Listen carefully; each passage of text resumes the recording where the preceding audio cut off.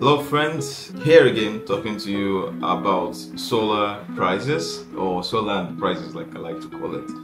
And it's October 2024.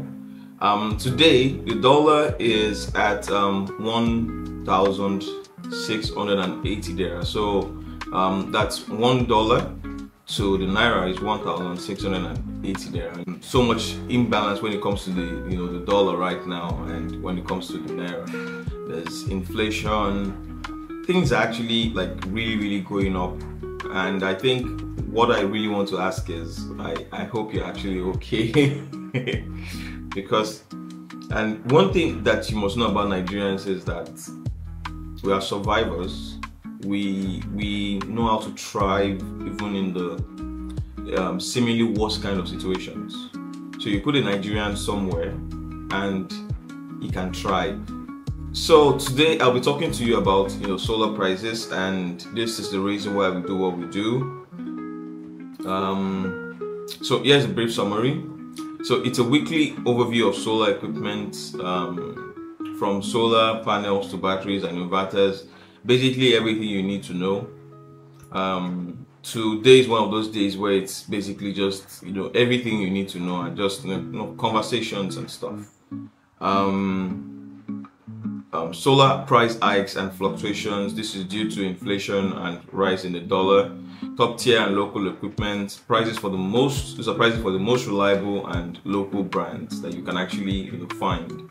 Most approximate price from distributors. So prices were compiled from multiple distributors to give you an awesome overview of what the solar prices are. All right. Yeah. So that's why we do what we do, and to give you that knowledge of what you can actually get in the market. Okay, so here are some of the products that I have today. I have Air Solar, I have JA Solar, I have Canadian Solar, I have Jinko Solar, I have Solis Inverter, I have Expert Inverter, I have EP-Ever, I have Alp Solar, and I have SRNE Lithium. So I keep calling it SRNE, but if there's a better way to call it, I don't know. I don't think I've actually heard someone like it's SRNE, right? Like CERN or CERN or SRNE Lithium. Alright, I'm sure that's the pronunciation. Alright, so let's get into some of the prices that we have today.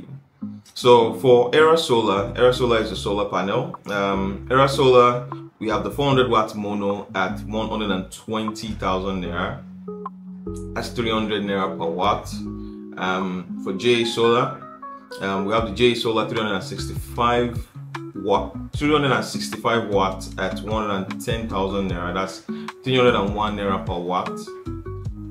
And we have Jinko Solar, the 480 watt goes for 138,000 naira. That's 287 naira per watt. We have the Canadian Solar, the Canadian Solar 550 watts goes for 160,000 naira. That's 290 naira per watt. For the solar panels, actually, one of the things that I've figured out and I've noticed recently is that they are pretty efficient, and you can't miss it when you actually go for the solar panels. You can't miss it. They are very efficient. I think there was a test that I did, and I was mentioning this last week, that there was a test that we conducted, and we realized that those guys were actually producing up to 90%, around 98% of what the actual wattage is, and that's pretty amazing to see. All right, so we have the Expert Inverter. The Expert Inverter, the MKS2 5 kilowatts, and the PV is 4,500. PV is photovoltaic. That's the solar. So the idea is that it's hybrid, and you can put in up to 4,500 watts of solar into this guy, and it will be like, yeah, again. So it's 900,000 naira. And also we have the Solis inverter. Solis is PV, has a PV of 5,500 watts, and it goes for 950,000 naira. So I'm still a big fan of Jinko, right? I'm still a very big fan of Jinko inverters, but I've actually not seen the right I've not gotten the right prices yet, and I think, you know, from next week I should get some of my distributors to actually review some of those prices. And yeah, Jinko is pretty solid. I've not left Jinko yet. Alright, but this is the Solace, and Solace is 950,000 naira. I love the Solace. It's a pretty good brand, and you can parallel it up to, you know, 10 units. You can parallel up to 10 units for this brand. It's a 48 volt, so it's low voltage. You can use a lithium-ion battery. You can use lead acid. The fact that it's also hybrid, that means you can put your solar into it and it basically works, you know, well. It uses MPPT, so you can be rest assured that it's pretty good. So max input voltage even for solar is around 500 volts, which is, you know, actually something cool. Yeah, it's something that you can actually go check out. I prefer high voltage, you know, for solar, because, you know, you can just, I love a lot of engineering, so most of the time it's easier that way, where you don't have to like parallel the solar panels, when you just have to like series them.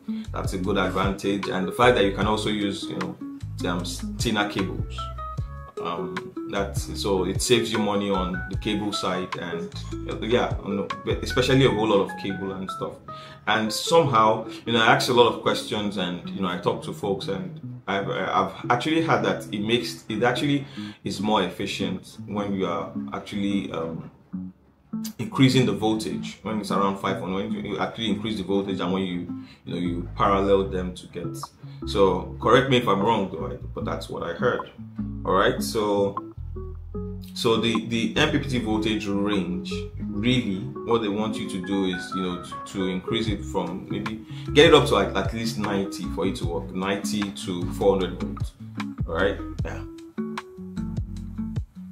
Alright, so we have the SRNE. The SRNE goes for 1,850,000 naira. You can actually go check that out. So the SRNE is rated, you know, 51.2 volts. Rated capacity is 100 amps. Rated energy, that's 5.12 kilowatts. It's 52 kg, and yeah, it's 6,000 circles. That's pretty amazing. And for the SRNE, you know, they are saying that the lifetime is around 20 years. 20 years if you use it at 25 degrees Celsius. So they're always very smart with, you know, their calculations.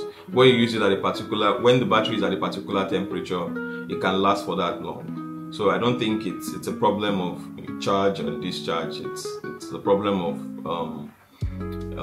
temperature and how it's actually kept. I think for Nigeria we can actually do those numbers actually. Yeah, and so I have EPEVA.